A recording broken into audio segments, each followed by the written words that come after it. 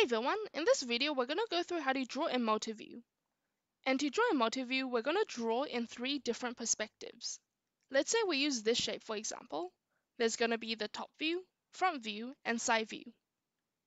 The next step, we're going to list them out on the paper so it looks like an L shape, with the top view first, front view second, and side view third.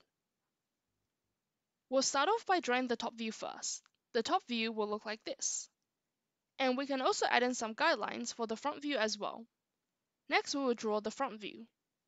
The front view will look like this. And we can also add in some guidelines for the side view as well.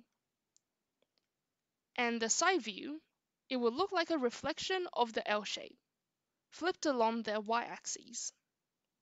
And the next step, we will rub out the guidelines. And after we rub it out, this will be our multi-view drawing. Hope you guys have found this video useful and see you in the next tutorial.